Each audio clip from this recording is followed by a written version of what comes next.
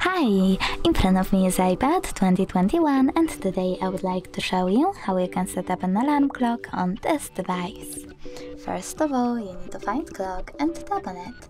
Then select alarm over here and tap on this plus icon at the top right corner. Over here you need to set up an hour and when you're done, just repeat. Now select days of the week by clicking on the chosen ones, like Mondays and Fridays, and when you're done, click on back. Over here label your alarm by typing wherever you want to and going back as well.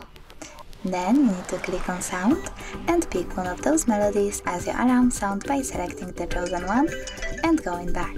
You can also select pick a song and choose music from your device, but I don't have any, so I will just go back, pick one of those and go back again. Then click on the sweater next to snooze to enable or disable it, and when you're done, just save at the top right corner of this add alarm pop-up.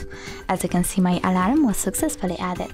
You can turn it off completely by tapping on the sweater next to it and turn it back on the same way.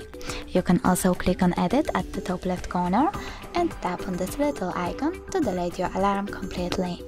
Thanks so much for watching. If you enjoyed this video, leave a like, comment and subscribe. Bye!